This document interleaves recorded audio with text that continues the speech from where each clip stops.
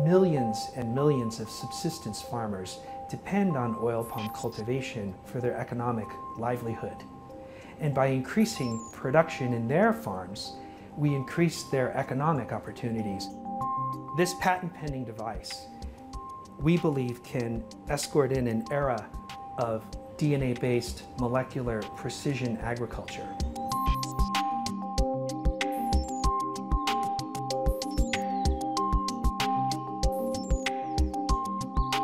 We sequenced the genome of oil palm and then discovered a gene that's really important to the crop. It's a gene that controls the thickness of the shell in the fruit.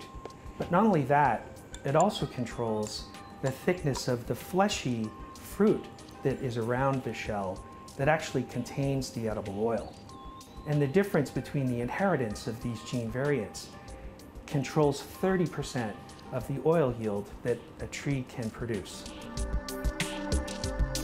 The device is a simple leaf punch that can take a little piece of a leaf of a seedling tree. It has a detachable tag with the same barcode as the barcode that's on the punch. And this allows us to run a DNA test on the leaf and know whether or not a tree is going to be a low-yielding tree which can be discarded.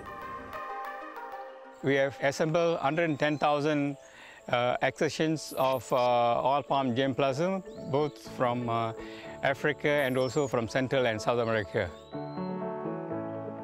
It took more than 40 years to systematically collect this material and bring it to Malaysia.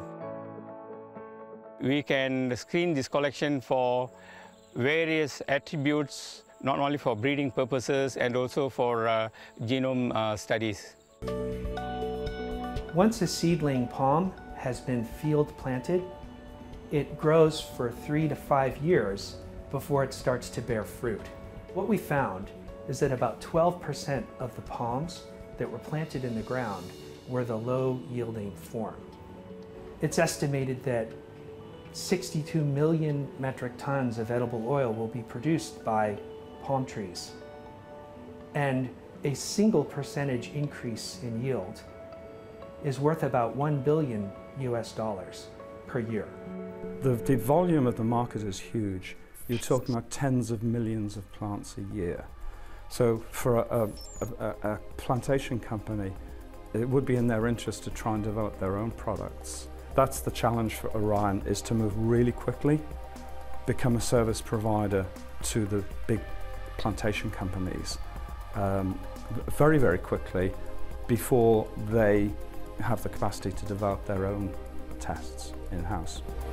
We see the shell gene test on our sample collection device as a first of many tests that we hope to roll out in this platform. Tests that could be used in other perennial crops.